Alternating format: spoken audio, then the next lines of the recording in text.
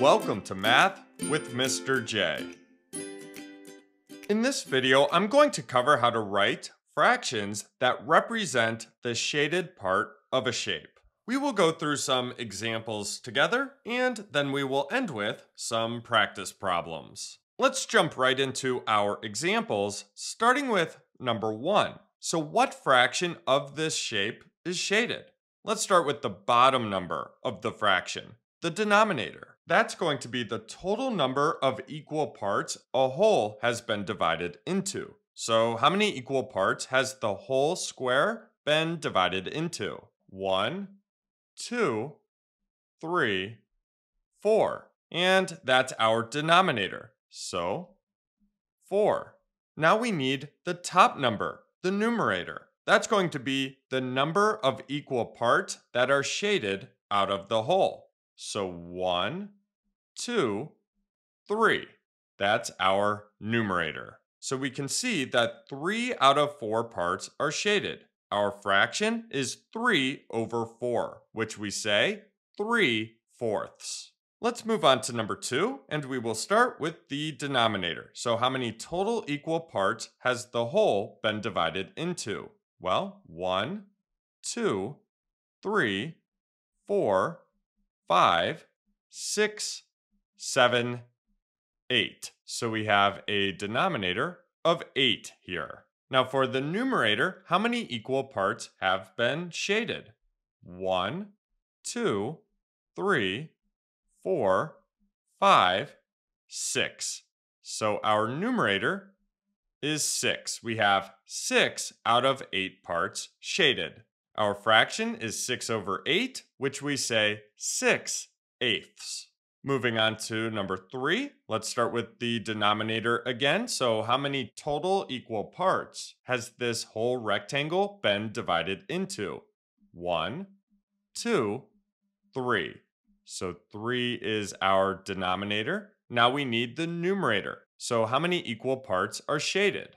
1, 2. So 2 is our numerator. 2 out of 3 parts are shaded. Our fraction, 2 over 3, which we say 2/3. Moving on to number 4, let's start with the denominator. So how many total equal parts has the whole been divided into? 1, 2, 3, 4, 5, 6. So 6 is our denominator. Now we need the numerator. So how many equal parts are shaded?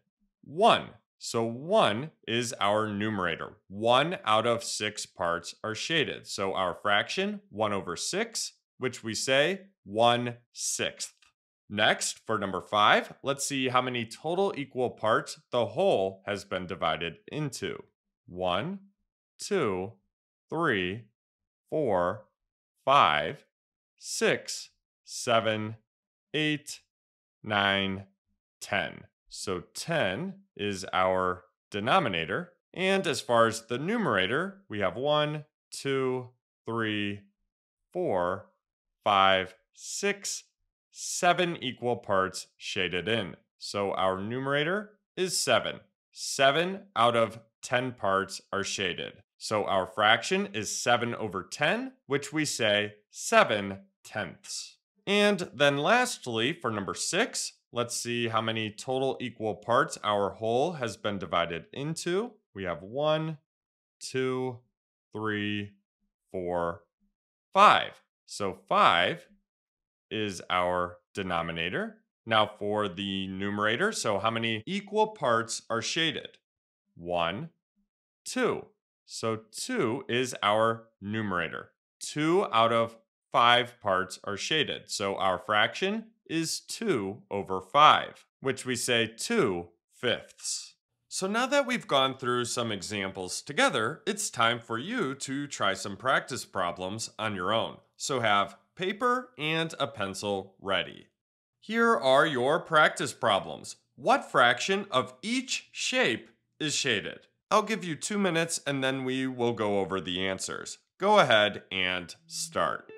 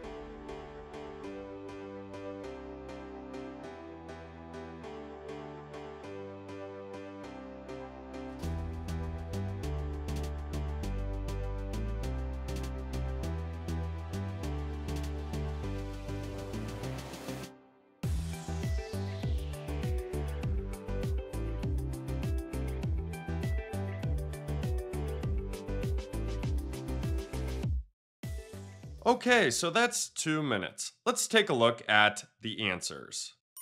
For number 1, we have 1/2. For number 2, 7/10. Number 3, 6/7.